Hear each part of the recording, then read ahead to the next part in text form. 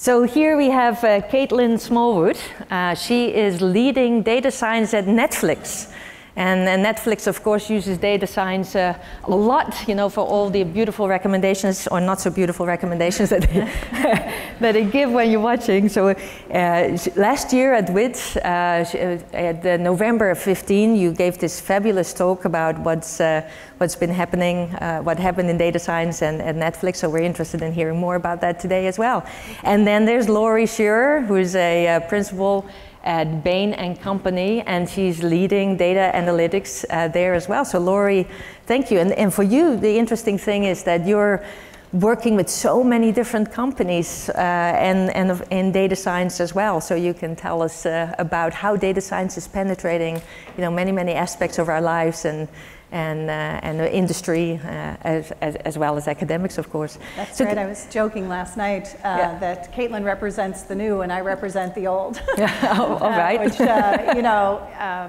we work with major corporations around the world, and in every industry, there's not a CEO that isn't asking the question, you know, am I going to get Netflixed? It's actually become a verb, and that pertains to, you know, sort of the companies that are really innovating in the use of data and analytics to drive insights that the incumbents don't have. And so the incumbents around the world are all investing quite heavily in how do they assemble data, how do they build an analytic team, and how do they close the insights gap with competitors like Netflix. So I think it's a super exciting time for both, you know, traditional corporations as well as for some of the upstarts in these industries. And in your work, you must also see that data scientists are often in these interdisciplinary teams, right? When you're applying data science to help a particular industry, I'm assuming that you're working with disciplinary experts as well as data scientists. Yeah, absolutely. So all the buzz is around agile development now, and companies are trying to move to agile, but I think it's just given a vocabulary to what analytic people have always done. Analytic people have to be combined with domain expertise and functional experts in the areas that they're trying to model or build analytics. And analytics has always been an iterative, short bursts and sprints of put some stuff in the hopper, you know, see what sticks, you know, does it make sense? What about the outliers, et cetera. So analytic innovation has always been iterative and cross-functional. So absolutely. I think this whole agile movement has just given a vocabulary to it. This is one of the reasons why I'm so excited about data science. You know, you learn about algorithms and then you can actually apply this to so many different fields. You know, when you're working with domain experts to help you out, it's fantastic. And you know, every time you go through these learning curves and you get so much out of that. So Caitlin, what's been happening at Netflix? And are you still working on the Netflix prize to try to improve your scores? Or? The prize has been completed years ago, but we certainly still work quite a bit on the recommender system. But there are many other areas of application of data science at Netflix. We use it heavily in experimentation for optimizing the many aspects of the product. Very heavily in content these days to really understand what is an effective catalog. Even with specific titles, what can we do to really make sure we're designing titles for audiences that will really love those titles, and finding those audiences both in marketing as well as in helping to drive awareness of those titles within the product. And then on the streaming side, the kind of engineering aspects of delivering streaming globally, there are tons of challenges that involve optimization around network traffic and how traffic gets delivered, as well as how we optimize the compression of the files and things like that, so that we can really handle low bandwidth situations and many types of devices. So it's a super exciting space to be in, of course. And I will echo, you know, this thing about the functional expertise and domain knowledge is so important, as everyone in this room knows.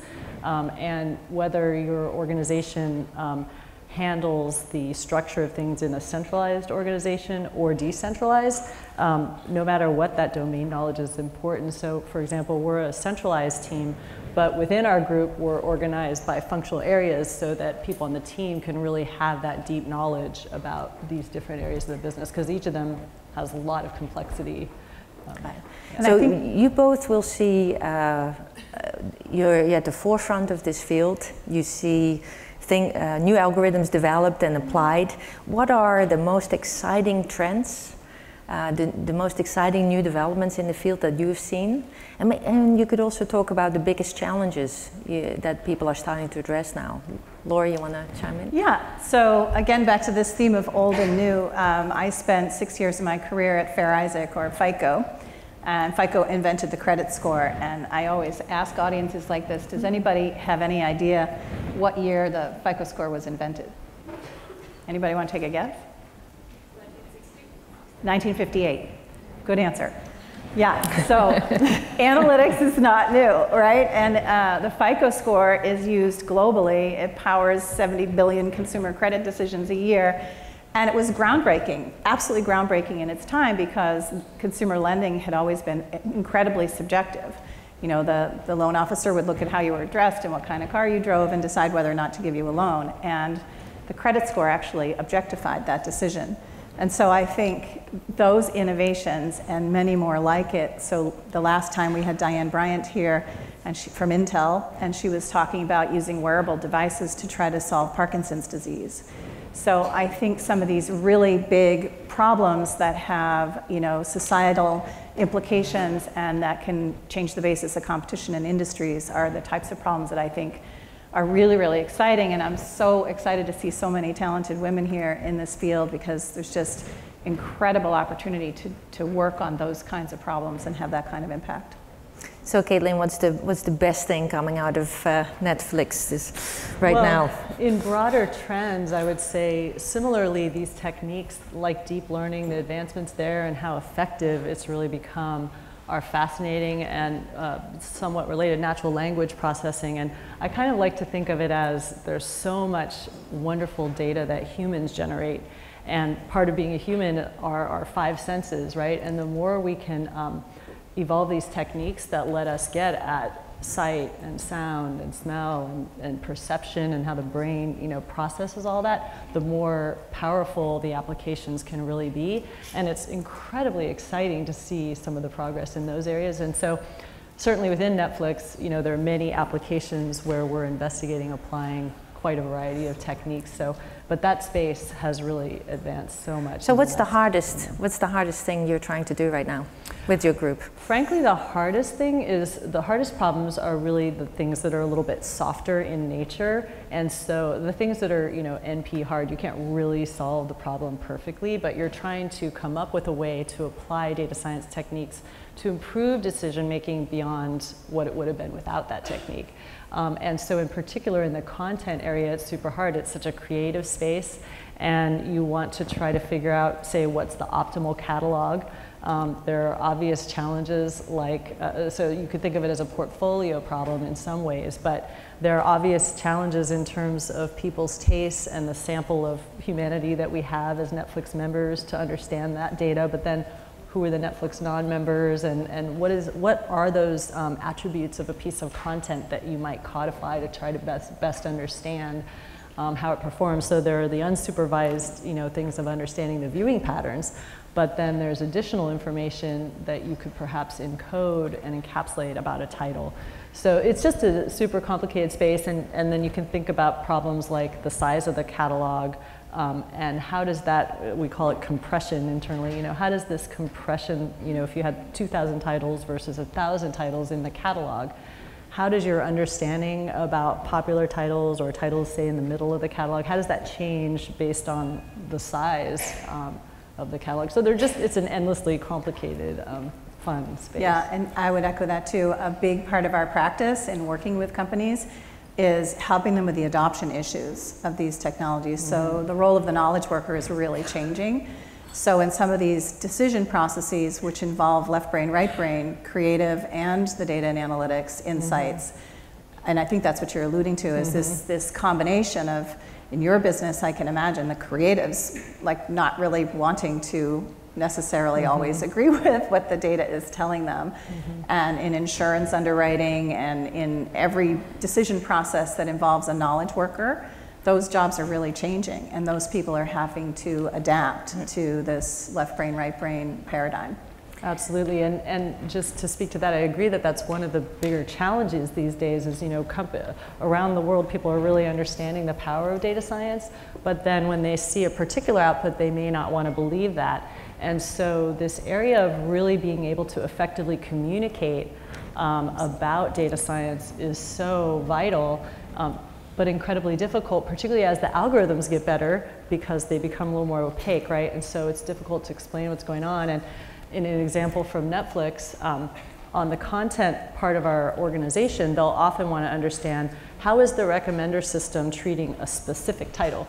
Because maybe we launched a new original title and it may be performing better than they expected or worse than they expected. And so they naturally say, well, what did the algorithms do with this title? That is a very difficult question to answer and untangle, right? Yeah, and that brings up this question also is how can you instill trust in results that you get from your data mining in people? And the other side of it is how do you know that the results that you're getting out are actually robust, reliable, trustworthy?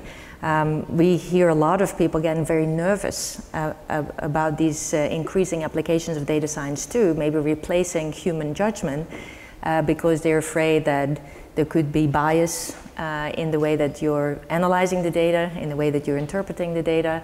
And the field of data ethics is really taking off, which is of course incredibly interesting. You know, thinking also about unintended consequences maybe of applying machine learning or deep learning algorithms to decision making. So Laurie, do you see that awareness grow also in industry that, hey, we have to be really, really careful about what we're actually doing and whether or not it's ethical, whether we ensure equity in, say, health insurance decisions or financial decisions, mortgage lenders, just a few examples. Yeah, I do think there's a growing awareness of that, but there were actually two parts of what you said. The first part was around the risk associated with implementing some of these algorithms when it's hard to understand actually how they're working, and I think the vanguard there is around experimentation. And, you know, Caitlin and I have talked about this a lot, her journey of actually putting Netflix on a process of very systematic experimentation where you actually test algorithms in a controlled environment and you actually get the proof before you roll it out. So I think that's one thing that people using analytics are investing heavily in alongside of the development of the algorithms. On the ethical considerations of, you know, using more and more data for some of these very sensitive decisions, that's something which, you know, has been tested. Again, drawing on my experience from Fico, the credit score is heavily regulated, and the consumer credit industry the use of data is heavily regulated. There are fewer than 10 variables that are used to predict the credit score, and none of them are age, gender, zip code, or anything that could infer somebody's socioeconomic or race, gender, what have you. But the credit score has been around for a long time. It's been scrutinized by regulators, and now we have this vast explosion of, you know, machine learning, you know, social media data to be used to profile people and what have you. And I think it goes far and far beyond what regulators can even cope with. So I think it is really incumbent on the people in this room, people working on these algorithms and companies like Google and Netflix and Facebook, incumbent upon the industry and the practitioners to have a consciousness about this, and to be self-policing, because it's far and away beyond what regulators can get their heads around. You want to add anything, Caitlin? No, I really agree, and I'm always grateful that that I'm in a company that cares about that kind of thing, because it would be very tough for me to live with the kind of things that we do without being extremely careful. There are obvious things like, you know, data privacy and legalities around that kind of stuff, which control some things. But as everyone knows, there's so much power in these automated methods, right, that you have to take extra precautions and pay a lot of attention to that. So I'm grateful for that. Yeah. You used the word automated, so that brings me to the next concern that you hear a lot, and it's automation as a result of this. So I was at a conference just 2 weeks ago where somebody said, who was working in healthcare, said, oh, doctors will be obsolete at some point because we'll just use deep learning algorithms to figure out what's wrong with people, right? And one was being a little bit facetious and said, well, we just need to take a picture of the patient and then the algorithm will figure out what's wrong with you, right? And with your heart rate and so on. And all we need is people that can take care of the bedside. So in other words, we need nurses, but we don't need doctors. But all joking aside, you know, automation is on a lot of people's minds, and of course that's already happening in manufacturing, but it could happen in many other professions. People think with the rise of artificial intelligence and data science. So what are your thoughts on that? Do you think you will have a job 5 years from now? I do. I do think some things will be automated, but the reality is a lot of this stuff, even the automation, is really helping humans to still be smarter, and there's still this human element surrounding things. So I think in some areas jobs will just shift. Exactly. But this field is, you know, the power of it really is in the mixture of how it's used, and there's a lot of human element around that. And decision making. So I totally agree with that, and that's why I talk about the role of the knowledge worker is really changing. So in all of these expert judgment decision processes, medical professionals, creatives, what have you, I think the bar will just go up in terms of their competency and the way they use the combination of the tools that are available. I think lower level, easier, more simple, straightforward tasks will be automated, but I think it will actually place more burden on the knowledge workers to be smarter and to be savvy in how they use the tools. Well, we have 1 minute left before we need to switch over, and so I'm going to ask you to formulate one message that you want to send to everybody here. You know, women entering the field, women in the field, and as well, of course, as everybody seeing the live stream around the world. Well, I sort of joked, I wrote my LinkedIn profile, and at the bottom of it, I said, it's never been a better time to be a data geek, but now I'm going to change it to, it's never been a better time to be a woman in data science. Excellent. I would say a similar thing, like keep at it. It's a wonderful field, and focus on your strengths. Which is a piece of advice I got at some point along my career. I've had a personal struggle, as I'll bet many women do, with confidence during the course of my career. And someone gave me great advice. You know, we always want to work on the things that we can improve, but your strengths and thinking about how you can even apply those further can often be a more efficient way to have your impact. I think that's a great note to end on. Thanks so much for joining us today, Lori, Caitlin. Yeah.